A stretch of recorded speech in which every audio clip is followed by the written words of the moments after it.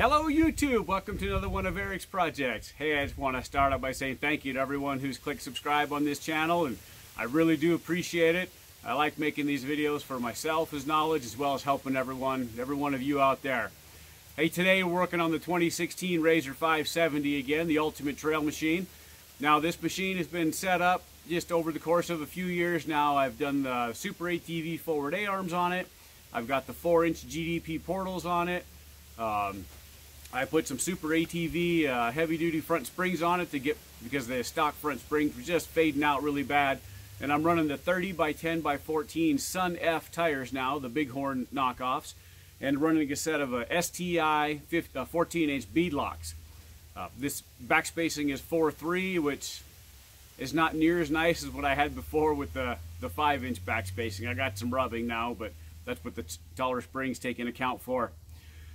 So today we're going to do some steering upgrades on this thing. If you've got a 570 or an 800, this should probably apply to you also. This is the 50-inch model, not the S, but with the S, you can still do this same stuff. You just got to look for a little different part. Now, with the portals on there, when I did the forward A-arms, it came with the extended tie rod ends, and the weight of the portals, and it ate those tie rod ends up. They didn't last at all. I bought some American Star tie rod ends off of eBay, I think for about $43, and they're the Heim joint ones, and they have the little misalignment spacers and still run the same 10mm bolt. And just doing some looking, I just really wanted some upgrade parts, especially the tie rod itself, because the tie rod itself is pretty small. It's right around a 1/2 inch in diameter, and I just really wanted something bigger, running bigger tires, the heavy portals, going out and playing on the rocks and the trails, and didn't want to end up bending a tie rod out on the trail. So after doing a bunch of research, I found some parts that look like and they fit really good. A little bit of modification to them. I'll include the links in the description of the video of what those parts are and where you can find them for yourself. So let's go ahead and I'll pull the tire off of this so we can get better access to the tie rod, and we'll start looking at upgrading your steering system on the RZR 570. Okay, we'll go ahead and pull the tire off this thing just to get some easier access into those tie rods and tie rod ends. And we'll show you how to upgrade this thing and show you some differences between the 1000 and the 570. Okay, looking in here, here's those American Star Heim joints I put on. Because them factory tie rod ends were worn out and junk. And as you know, here's your factory tie rod, and pretty small diameter. Just threaded on the one end for the tie rod end, and the other end has got a ball and socket that goes into the rack. So this boot's pretty easy to get off. Just slip your clamp off, and on the back here looks like a zip tie from the factory. So we'll just snip that off and get this boot pulled off. Okay, zip tie's off, boot just goes ahead and twist and pull. There's your factory little ball and socket screwed right into your rack. Now go ahead and get this out of here, and we'll do some comparing. Okay, with the boot pulled back to get this off, there's a flat spot here and on the bottom side for this little socket, so you can get a wrench on there. Pretty difficult with the axle in the way and the control arms in the way. So what I did on the other side, and I'll just do the same thing here, I'm going to go ahead and pull my front fascia off and slip that lower control arm bolt all the way out and drop that lower control arm down, and that'll free me up and give me plenty of space to go ahead and get that inner part of that tie rod off. Okay, lower control arms off, just that bolt slipping out of there. Got the inner tie rod unthreaded from the rack, and let's see, I'll show you a couple things here with that rack. So a friend of mine loaned me his old rack out of his 2014 1000 XP. I just wanted to check some measurements, dimensions, and things, and you know what? Actually, this rack will go in place, it looks like, for where the 570 rack is. So that might be just a swap for you guys in general. But I'll show you a couple things I found compared to the 570 and the 1000. Just something to consider. Okay, the shaft of the factory rack on a 570 is, okay, the shaft on the factory rack is like right at 900 thousandths as far as shaft diameter, and I'll show you what it is on the 1000. So let's look at what the gear is on that.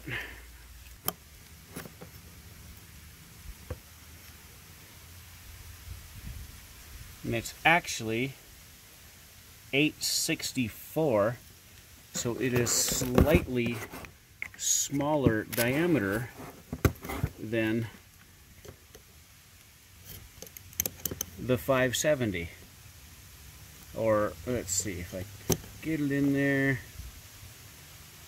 So 870, and very well it could be off just a little bit. But so you're at the same diameter or a little bigger on the 570 than you are on the 1000. Now the other thing is, because I was first looking at this 1000 to see if I could make its parts work. Now this is the inner tie rod end from the 1000. It's pretty short, only this long, because the tie rods themselves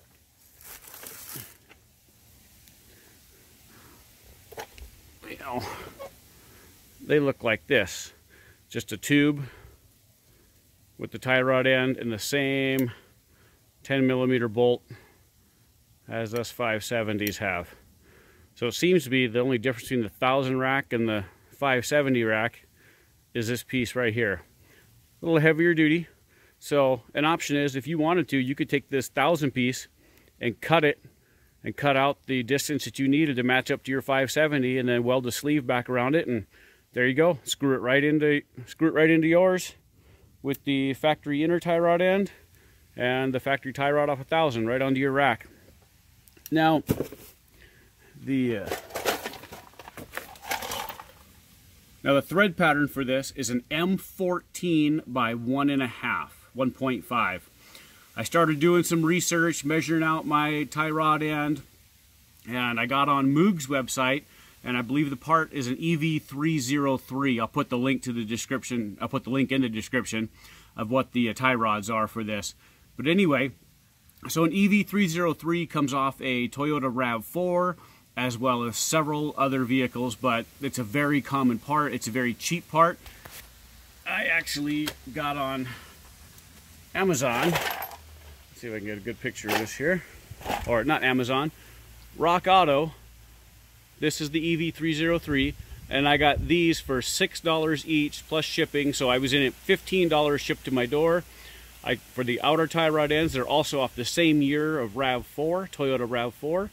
And I could have got those for $15 for the pair of them shipped to my door also, but I got in a hurry and went down to CarQuest. They had them in stock, so I paid $17 each for them.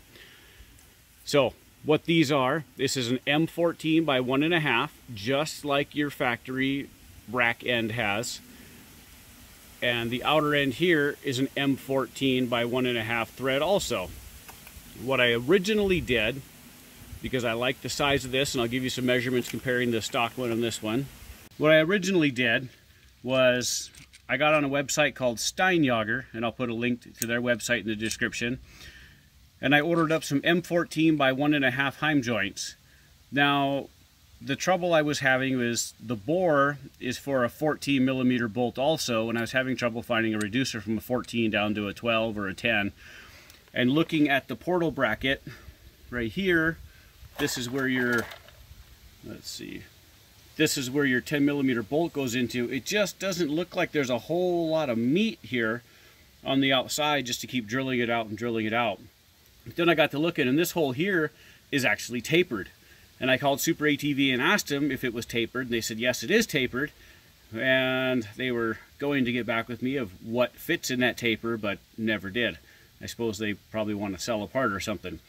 So I just kept doing some looking, and I guessed, and I thought, you know, I got that inner tie rod for a Rav4. I wonder if the outer tie rod for the Rav4 fits. So I'll show you. So here's the Rav4 outer tie rod end, and right in the hole, a little snug. Push it down, no play, and there we have it. So to me, it looks like that is going to work. And I'll show you the other side.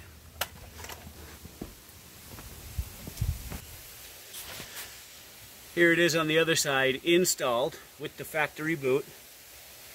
And I only had to do one thing to make it work. because as I just said, that inner tie rod fits in the taper, or the outer tie rod. The inner tie rod fits into the thread on the rack. And well, I'll go inside here to get a little better light.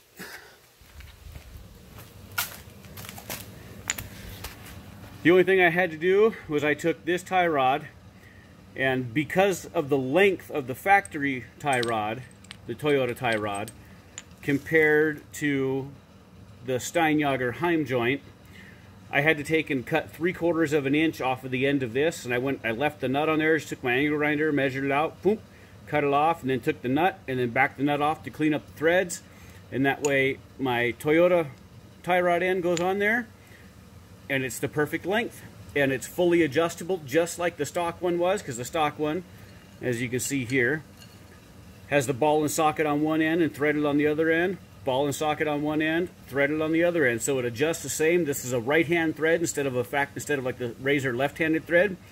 So if you do want to get a Heim joint, it's a whole lot easier to get a right-handed thread one than it is a left-handed thread, it seems like. And for whatever reason, metric Heim joints are getting hard to come by. I don't know why, being everything's metric. But let's compare the sizes of these two between the Toyota one and the stock RZR one. I mean, as you can see just from the picture, the size of the ball and socket joint is just noticeably larger. Where it tapers down to go into the ball is much bigger compared to the factory RZR one.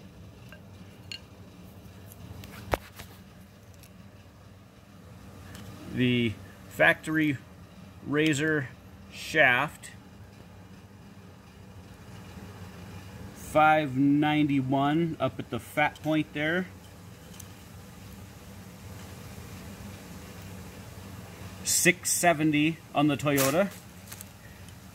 Main part of the shaft, 670. And the RZR one, we're at 520. It's 150 thousandths bigger. And it just keeps these big dimensions, 520, 470, and then tapers down even more to a 465. It just keeps these big dimensions all the way down, way heavier duty. And for the price of replacing these is insane. And to buy the heavy duty upgrade kit, which essentially is the RZR 1000 tie rods cut down to fit your machine, because it has the small inner tie rod end that goes into the rack, the long tube, and the outer tie rod, whether it's a Heim joint or just, I've even seen it with just the factory RZR tie rod ends, which we know wear out and suck. So this is a way cheap upgrade, much bigger in every aspect. The ball and socket's bigger, the whole shaft is bigger. It doesn't have this large machine down area there. Just the whole thing is much bigger. And these, like I said, so I got two inner tie rods, two outer tie rods, Rock Auto, 30 bucks. 30 bucks, that's it to upgrade these. I mean, I paid more than that for these Heim joints. I paid more than that for those American Star Heim joints to go on the stock ones, and then I still have that stock tie rod. So I'll show you how they go in. And like I said, all I did was cut 3/4 of an inch off the end of this. That way the factory Toyota tie rod end can go on. And bam, you're in business. You use your factory boot, the tie rod boot that came off of the RZR. That will actually stretch to go over the shaft of this, so it's nice and tight. You can put that clamp back on there if you want. Fits over this ball nice and snug, and right back onto your factory rack, so there's nothing special there. This is just bolt-on parts using factory parts from Toyota and RZR. Okay, there it is. We can see it there. That's the Toyota inner tie rod in there. This is the factory RZR boot. Just slips right over. Boy, these shadows are killing me. Factory boot just slips right over the ball, and up onto the rack, just like it was meant to be. There we go. That is completely on. I can put the clamp back on here, or a zip tie, put a zip tie up on that end.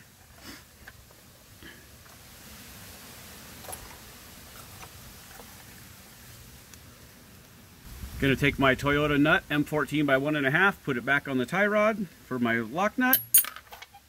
Maybe. Take my Toyota Rav4 outer tie rod end. Now before I put this in the bracket for the steering knuckle, I'm going to go ahead and put my lower control arm back on to make sure everything's all lined up. Okay, all back in place. Got the whole tie rod assembly in there. Inner tie rod, factory boot. Got the clamp back on there. And out here to the outer tie rod, right into the portal bracket. Now, all you got to do is set your alignment just like you would normally, due to the fact that it is just like the stock one of only threaded on one end. So that is all there is to it. Toyota Rav4 inner and outer tie rod ends, cut 3/4 of an inch off. You can find one that has the correct length, but I wanted the largest diameter I could find. It's also very easy to find inner tie rod ends that are nice and short. You can build your own tube, get some bung adapters for an M14, or and then out, if you're going to use Heims, go out on the end. I would highly suggest using SAE out on the end for Heims. Way easier to find Heim joints, as well as misalignment spacers and reducer bushings, all of that kind of stuff. So super easy to do, very cheap to do. No reason to spend a couple $100 on some heavy duty steering parts. If anyone finds a better tie rod end that fits in that taper better, but these fit great. There's no movement. They tighten up well. I'm happy. I'm going to see how these things run. But if anybody finds something different or better, please let me know in the comments. I'm always looking to upgrade this thing. Heck, one of these days I'm going to figure out how to upgrade that brake caliper bracket to run a small car brake caliper and get some better brakes out of this thing too. That'll be down the road sometime. But easy enough. There you go, 30 bucks, heavy duty tie rods. Goes right into your factory tie rod ends or your factory rack. And this is at full droop. That tie rod end is still looking pretty good. Awesome. Hey, just a couple of the things on this tie rod swap. If you're not running portals, it looks like on the factory steering knuckles, there's enough beef there to drill those out to, 12 mil, 14 mil if you want to use them other tie rod ends. Or if you do make your own, like I said, I would highly suggest using an SAE tie rod end, like a 1/2-13 or 9/16 or something. Even a 3/4 if you really wanted to. And you can drill out your stock knuckle to at least a 1/2 inch with no problem. There's plenty of meat there on the sides. It's just on the bottom side it gets a little tapered up, but you see that when you look at it. But anyway, this swap has been great. I just took it for a ride, went around down the street a little bit. Steering's nice and tight, and I like the fact knowing that I've just got simple, easy to find auto parts store parts. Nothing crazy, nothing expensive, and it works, and I love it. This is awesome because I'm all about finding heavy duty stuff on the cheap, because if it says RZR on it, the price is way too high. So there's got to be other options out there, and this is one of them for you. So hope you enjoyed this and hope to see you out on the trail. God bless you.